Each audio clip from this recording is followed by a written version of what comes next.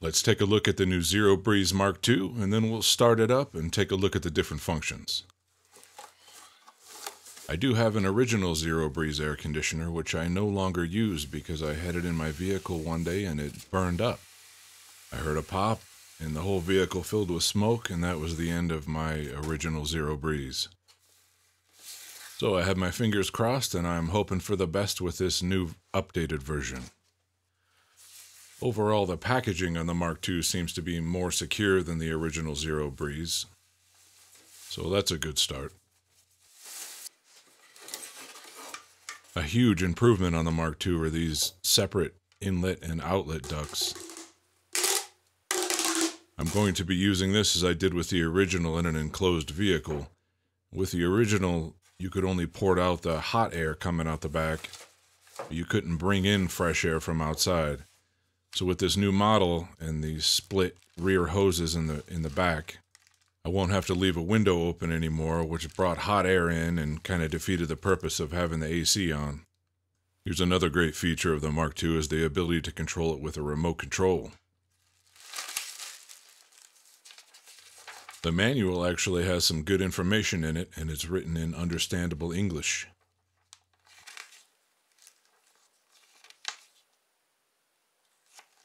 I noticed right away that the power brick that comes with the Mark II is considerably larger than with the original Zero Breeze.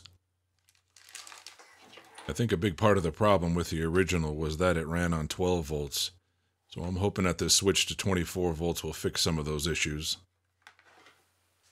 Speaking of the original, here it is next to the Mark II. You can see the Mark II is considerably larger than the original.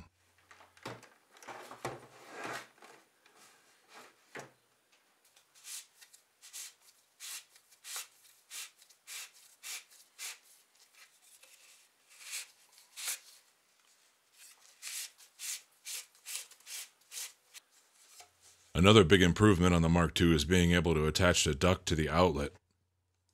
Because the air conditioner has to sit flat, this duct will allow you to point the air anywhere you want, and the extension lets you move it around quite a bit.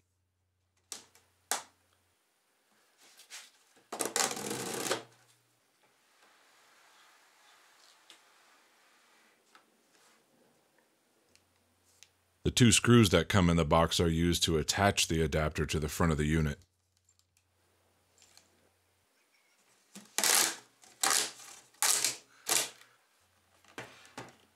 On the back is the port for the drain hose and the electrical input. And unfortunately, I already found something broken on a piece of mine, this little tab right here on this adapter. I couldn't find it in the box, so it looks like it was broken off pre-packaging. This rear adapter has a little quick release right here, which I will later find out doesn't quite hold it on very well.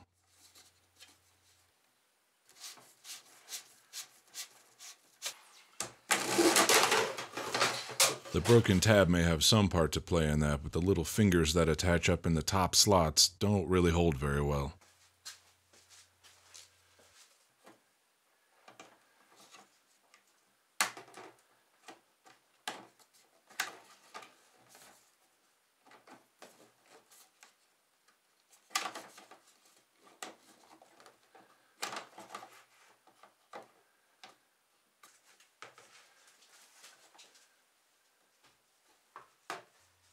The length of these inlet and outlet ducts on the back give you a lot of options for installing the air conditioner.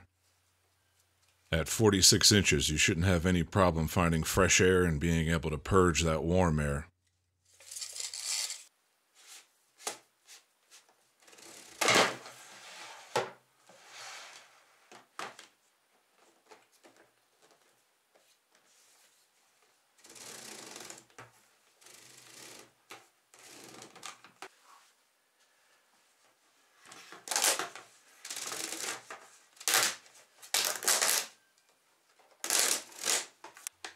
Here's some specs on the back of the power adapter.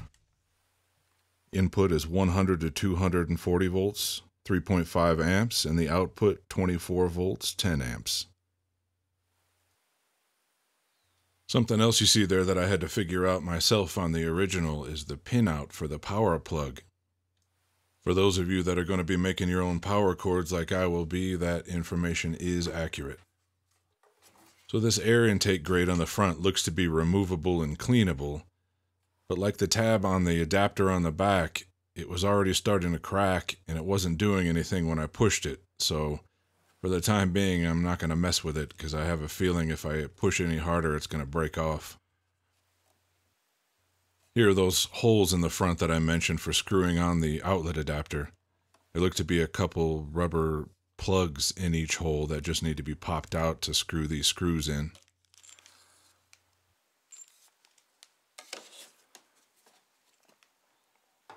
Here's the drain hose that can be attached to the back to move any condensate that forms inside the unit somewhere else. I live in a dry climate and never used the hose on the original air conditioner, so I don't think I'll be using this one.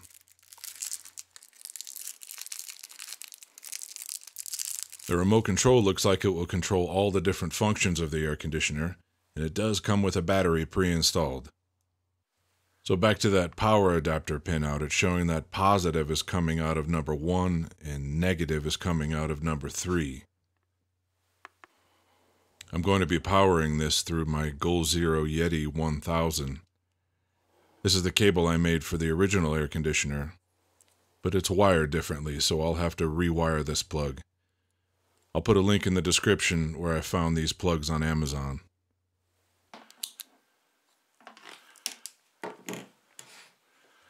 For anyone curious, and because I couldn't resist, I had to open up this plug and see what was going on in there.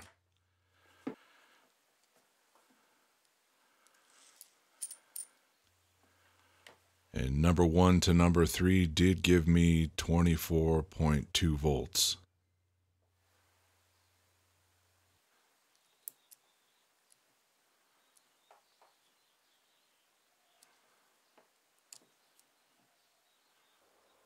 So let's take a look inside and see what's going on in there.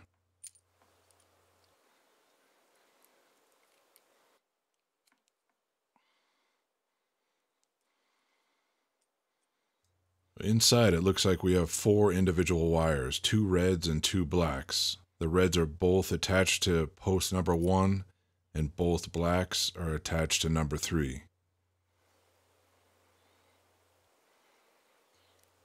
So now I know how to wire up my custom plug that I plan on powering through a 12 volt to 24 volt boost converter from my lithium battery bank.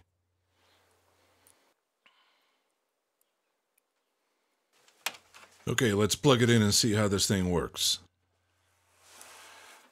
There's a red LED on the back of the handle that turns blue once you turn on the unit.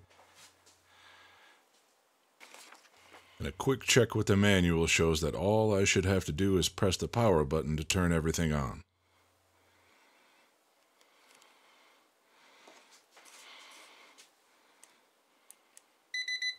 Before I do that, I wanted to get a temperature of the front end of the unit, which is looking like it's about 65 degrees, which was the ambient temperature in the room. And a press of the power button should get this thing fired up. One thing I noticed right away is that the fan takes quite a while to ramp up in speed.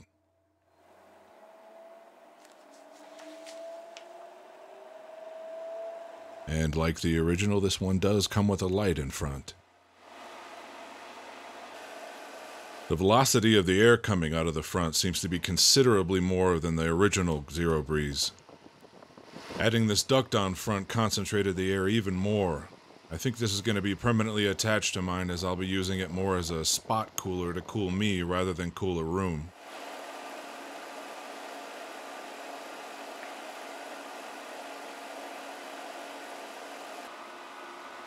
The buttons on the front are touch sensitive and don't actually move.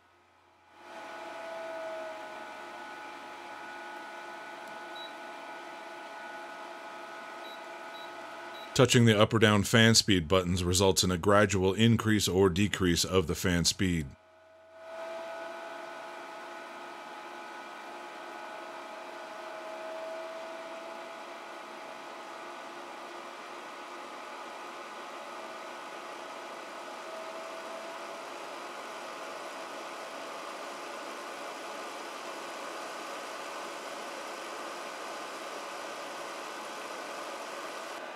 The Mark II has something called strong mode, which according to the manual causes the air conditioner to work at full load.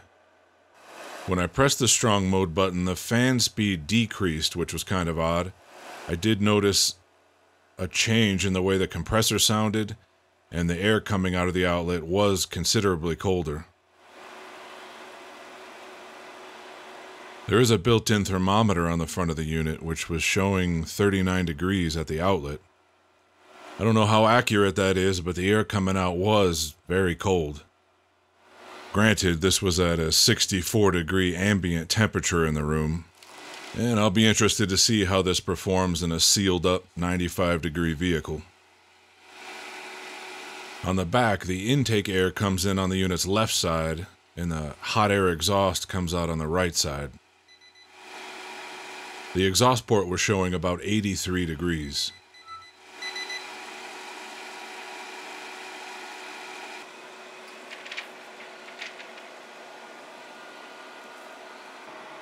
I don't know what the purpose is for the fan speed decreasing when the strong mode button is pressed, but when I remembered that it did slow down, I turned it back up, and I was surprised at how cold the air was and how forceful the air was coming out of the front of this thing.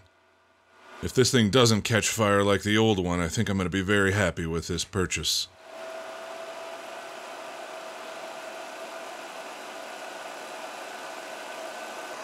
So for the other controls on the front, we have the fan button, which will shut off air conditioning and just run the fan. The strong mode, which we've already gone over. The normal AC button. The sleep mode, which according to the manual causes the air conditioner to run at low load. And the light button. There's not only more air volume coming out of the Mark II as compared to the original Zero Breeze, but the spread seems to be larger too. Something else I noticed, there seems to be two streams of air, a left stream and a right stream, and right down the middle there's kind of a dead spot.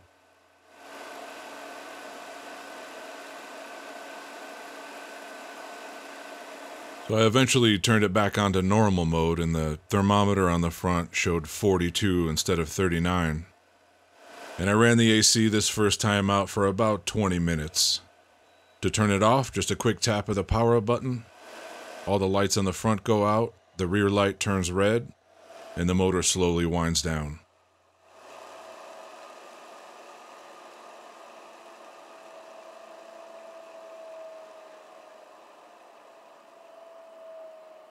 Something I forgot to test until later was the remote control. All of the remote control buttons worked well for all of the functions, and I think I'm going to use this thing often. This footage is from another video you can check out where I powered my Mark II from my Goal Zero Yeti 1000 lithium battery attached to a 200-watt solar suitcase. I was very happy with the results, as you'll be able to see in that video. In conclusion, I can say over the short period of time I've been able to test this so far that I'm happy with the improvements. The air coming out of the front seems to be considerably colder than the original Zero Breeze. The velocity of air coming out of the front seems to be considerably greater. And if this thing continues to do what it's doing, I think I'm going to be happy with it. And that's it from my unboxing and initial test of my Zero Breeze Mark II.